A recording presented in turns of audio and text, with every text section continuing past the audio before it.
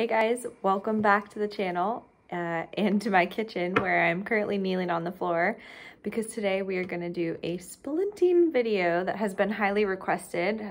So I put out a poll on Instagram and asked what kind of videos you guys wanted to see, and a very popular answer that I got was relative motion orthotics or yoke splints. So I live alone, so we are going to do the best that we can with this, and I think it will be hopefully really helpful. So I have my material here that I'm going to be using. This is something that I like to use a lot in the clinic for relative motion splints, but you can also use thermoplastic as well.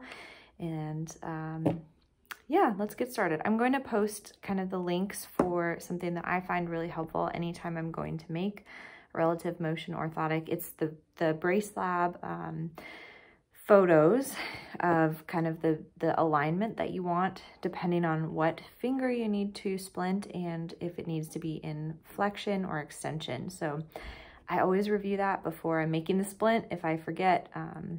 So yeah, I think that's really helpful, and I will post the description below. So let's get going.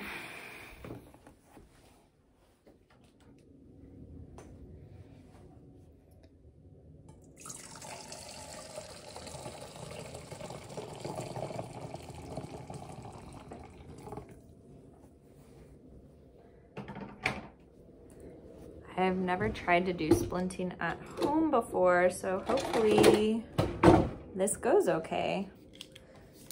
And if it doesn't, you won't see it because I will not post it. It's so fun. So I'm just getting kind of my station set up here. I'm gonna have a towel so that I can dry the material off a little bit. And I think the thing with relative motion orthotics or yoke splints is that there's a lot of different positions depending on the different finger that you're trying to splint. So I think what I'll show here is like kind of a middle finger into extension splint, because that's something that I made recently. I had a patient that had a sagittal band rupture of the middle finger, and so we just needed to splint the MP in 15 to 20 degrees more extension than the other digits for several weeks. So I'm going to show how you would do that, and if you guys have any requests for like what specific type of or what finger you need or anything like that, just let me know in the comments below, and I will try to film some more videos like this. Yeah, this is just like a scrap piece that I had sent to me after I passed the CHT exam from this company that Orthosis, which is a really great material. So if you are ever in the need, this is not sponsored by them, but just a really great material that you can use. Let's do it.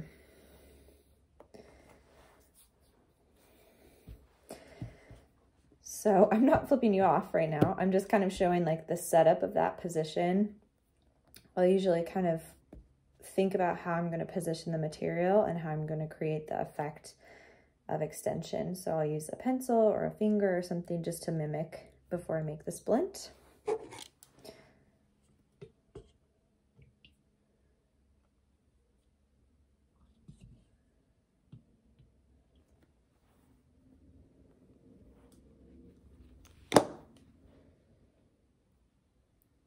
And my material kind of got stuck to itself, so that's not a fabulous start.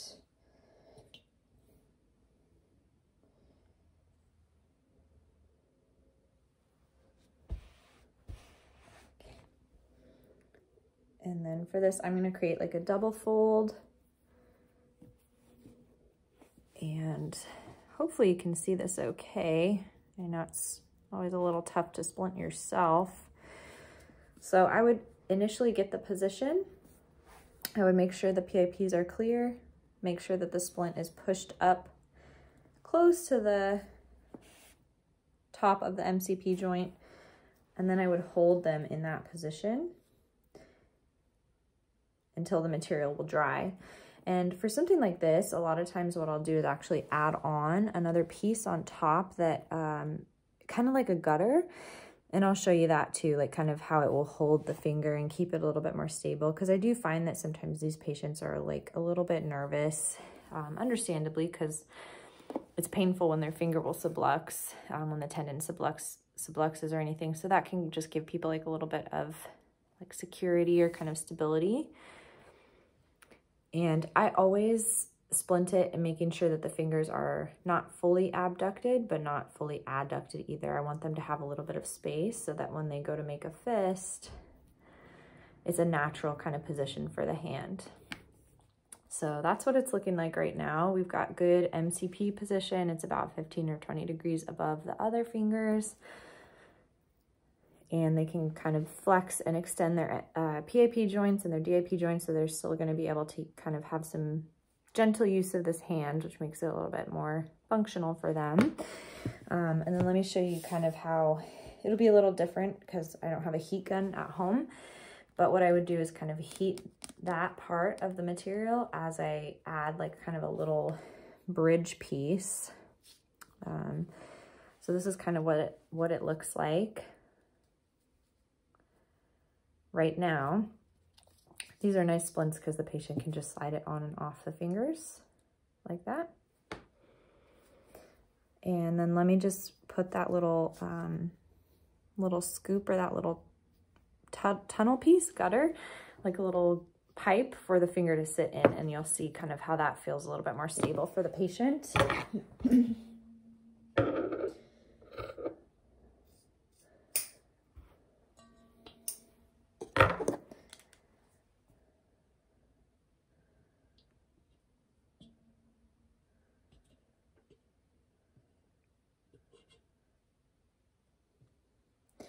I apologize for all of the time that you're going to spend looking at my stomach and not at my face during this video because I didn't have a good way to set up a camera at the level that I would be doing the splint. So you guys are the true MVPs of this video for tolerating this.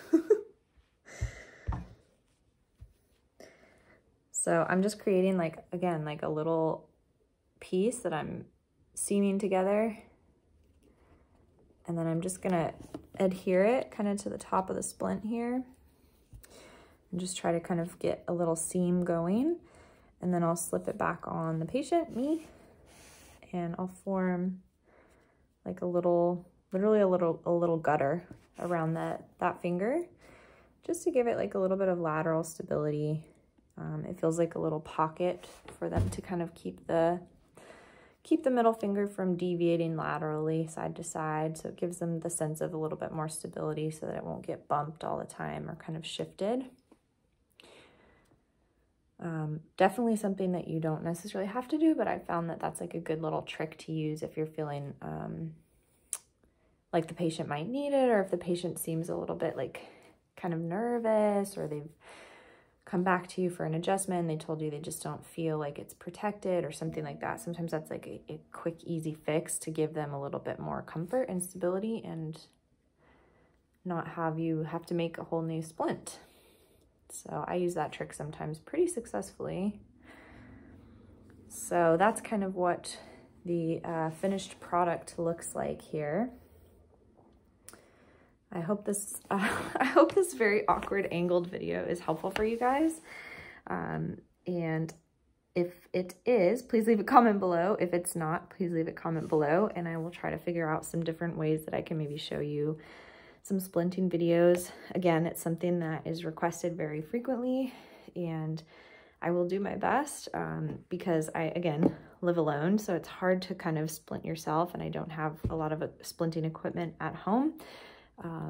But I will do my best. So let me know if there's anything that you want to see, if you want to see kind of how I would make it for a different finger, for a different setup.